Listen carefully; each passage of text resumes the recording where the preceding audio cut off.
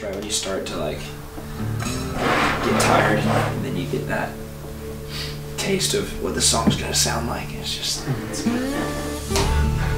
it's like a really strenuous process. How much work it really takes to like get a track just right.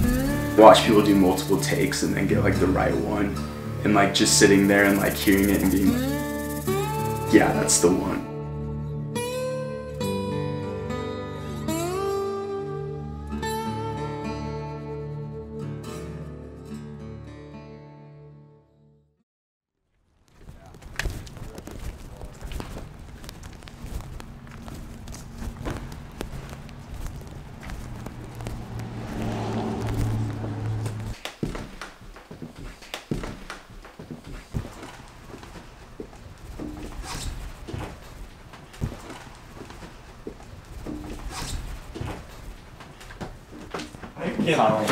Okay, cool. How you doing? Good. If you want to, Connor, you can just play guitar on this. In case Before they put the. Look at this Taylor electric. I've never seen an electric like that. I've never seen a Taylor electric. So remind me again, who does what? So our band that we like play with all the time is Nick on bass, Josh on drums, Connelly playing lead electric, Eli playing rhythm electric, and well, they kind of Eli's kind of grown into a little bit of doing lead stuff too, and they're both just kind of both play electric and do add electrics. Yeah, add a little bit more. It's a lot of show. And then Hunter and Kenlee, we met. I met Hunter when I started college. My first semester of college, we had a class together. But we didn't even know that we did music. I didn't know he did music. He didn't know I did music until, I don't know, a while ago. But Hunter was the first person I've ever songwritten with. So we sat down and started writing together. And we wrote this song called Driving Around, which you've heard now, I think. And we're all really excited about that one. And so we decided we would bring Hunter and Kenlee with us to record that one. So on that song, Hunter and I are going to kind of switch off vocally. Okay, cool. And Kenlee's going to play acoustic, I believe. I have no idea. I recorded those work tapes and sent them to you without listening to them. The work tape that we did in the living room doesn't have the drums. And so it's kind of, I feel like it's a little bit harder to tell where like all the like builds and stuff are.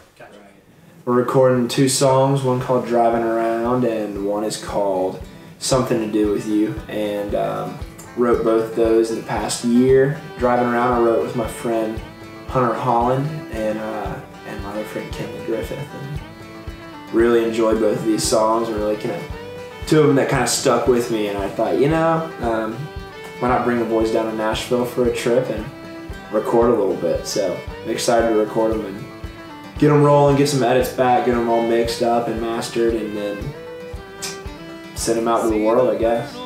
Shining through the pines, and I know I'm steady on my way. Ain't got no reason for the radio, I'd rather feel the wind and hear the bullfrogs sing. Got a buddy out towards Monroe, said he caught some hogs to trade for moonshine today. There's a party up ahead, an angel to my right. I took my hand and brushed her cheek when I caught her eye. Told her, you and I will dance this night away. We will dance this night away. As occasions on the back porch play inside the go-go, we will dance this night. We will dance the night away.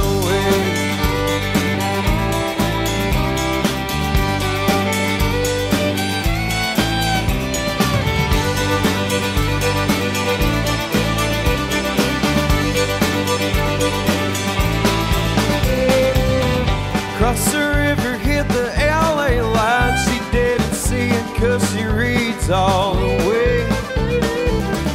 Band was playing by the time we arrived. She couldn't help but smile when she heard that fiddle play. She'd start to move underneath that moonlight.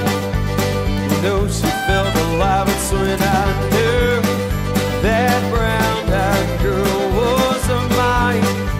The way she held me tight and told me, you and I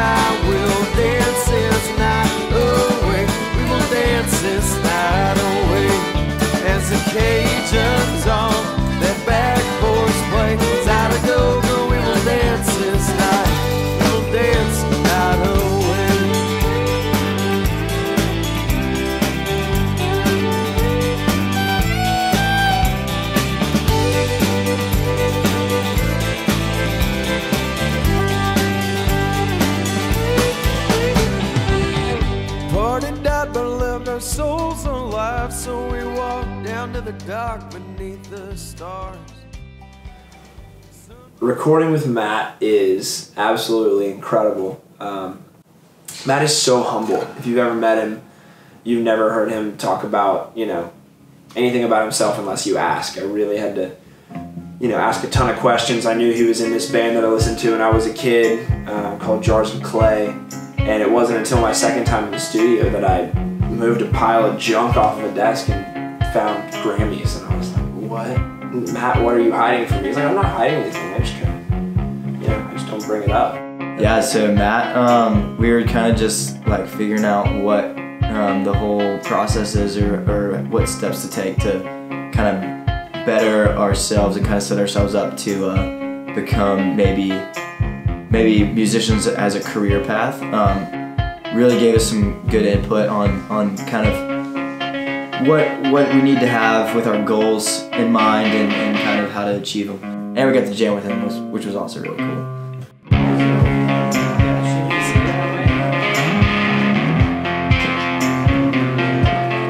So far since Hunter's been in the booth, he's developed 2 nicknames, which one is Baby Angel Hunter, because he is the voice of a baby angel, and the other is Cheat Code Hunter because it's like he's auto-tuned. He sings so perfectly.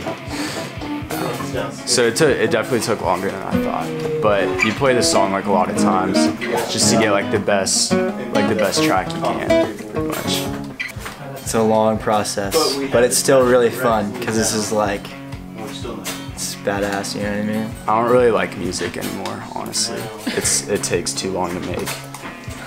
It's fun being a part of this, and then like we'll hear this later on and it'll be like full, you know what I mean?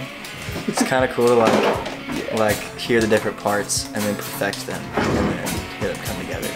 It's a beautiful thing. But then also you feel that verse as well.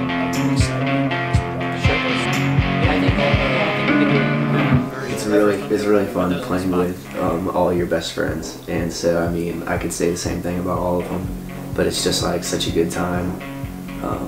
Like especially when Connelly was putting down solos, and we were all kind of in the room listening and like giving input, and then when he really like nailed them, it was really fun to kind of hype him up and like cheer each other on and stuff.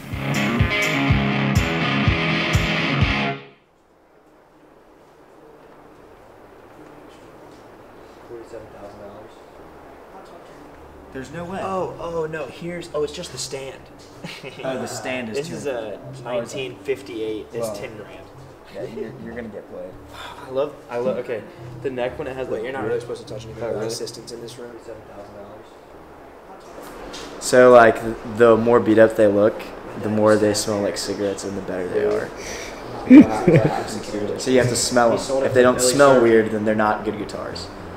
Exhibit A. He smells funny. Wait, This one. Look how old he is. He smells really weird. That means that he plays really well.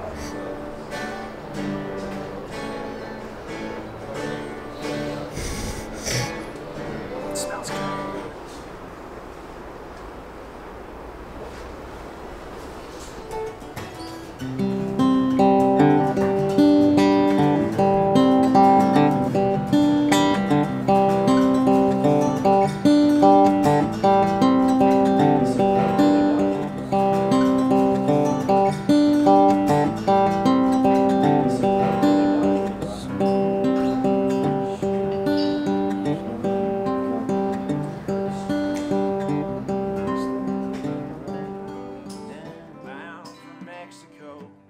How do I go about writing a song? I think it's one of those things that whenever I choose to go about writing a song, it's a lot harder to write a good song. You know, like you can't really force a song. I've had to jump out of the shower sopping wet to write down a lyric that I thought of, and I just couldn't. I do not want to forget about it. A lot of times when I'm driving by myself, that's a big one. You know, driving by myself is when a lot of stuff comes to me. I've lived like in a lot of places, you know, kind of moved around a little bit when I was a kid, but there was like one place that was really constant in my life, and it was a farm in the north part of Georgia in Royston. And it's just always been known to me and my family as the farm, and it's where I just kind of like learned everything that I know about, you know, being a man and following Jesus and just a lot of stuff like that. And it's still like super special to me because it's kind of a place where me and my dad would go just like to get away and be together and hunt together. And it's, you know, with my little brother, we can still go down there. And it's just a place where I've grown more than any place, and it's been more of a, you know, home for me than most places have. So it's just a really, really special place to me. And so I wrote this song about the farm and recorded it last time I was here. So what's it called? The Farm. I was like, wait, what? Yeah, not too. No, they got a great time.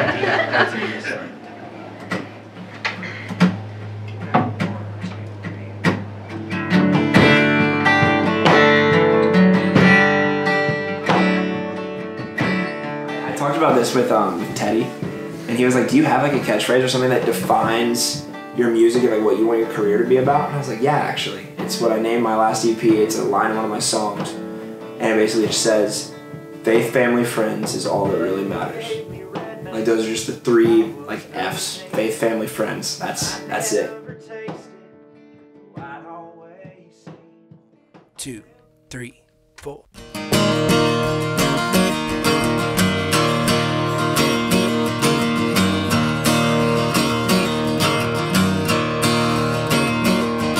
I'm running away with the western breeze, and I'm running away with the wild things.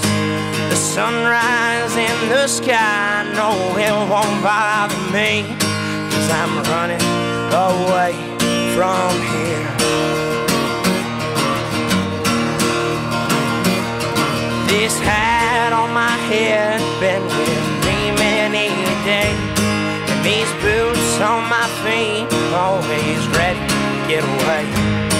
And I've seen a couple places that are well worth staying for, but I ain't gonna settle, no, not yet, 'cause the devil's knocking at my door. You can tell my girl I love her, you can tell her how I try to stay behind me. These roads they wind and they call me old time, and this wandering heart ain't changing, but that's alright.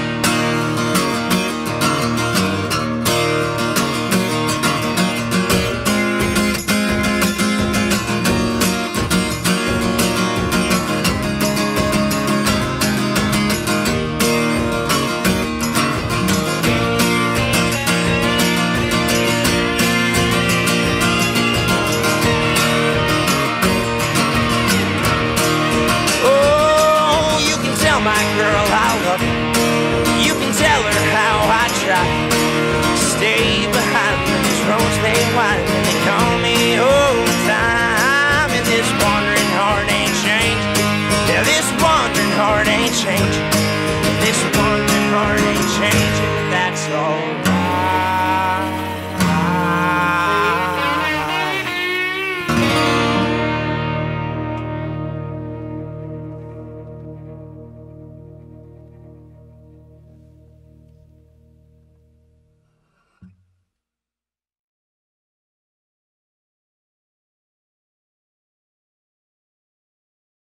This is our friend Gavin, the Tauntaun from Star Wars. Yeah, Gavin is a tauntaun, native species to Hoth. You may have seen him in the film Star Wars: The Empire Strikes Back. Luke rode one off into the wilderness where he was attacked by Wampa, and then his tauntaun was killed in that interaction. And then when Han Solo came to rescue him, Han Solo had to cut open his own tauntaun to put Luke inside it to keep him warm, to protect him from the extremely cold climate of Hoth. So tauntauns are, noble, brave species, and also, we're, a crucial piece of, the rebels' plan to overthrow the Empire. At the end of the day, without the tauntaun, there would be no Luke Skywalker, and no Luke Skywalker means, no defeating the Emperor, and ultimately, rescuing Vader back to the light side, which, obviously, brings back balance to the Force. So, extremely crucial creature, very humble, plays a background role, but like I was excited. ultimately very important. And so that's why we have to, you know, pay tribute to Gavin here in the studio.